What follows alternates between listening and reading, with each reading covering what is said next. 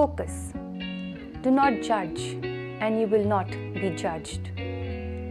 Today's focus is part of a series of Christ-like responses to everyday situations where our natural tendency is very different. To judge others is so easy. We see an unfaithful husband, a drunkard, a dirty beggar, someone who doesn't attend Mass, and others we don't approve of, and immediately we begin to pass judgment. But the fact is, a person's actions are often based on their upbringing and circumstances.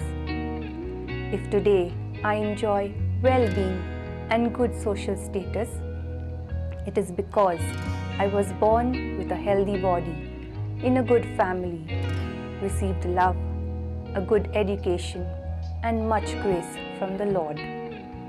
Who then am I to judge those who perhaps did not enjoy similar blessings? The Lord alone knows what they have gone through, and if at all they are to be judged. Besides, I may be guilty of bigger sins in the eyes of the Lord. As Jesus forcefully puts it in Luke chapter 6 verse 42. A visually impaired person once said to one who asked him how he would face the Creator at the Last Judgment, "The Lord will not ask me, 'What have you done with your eyes?'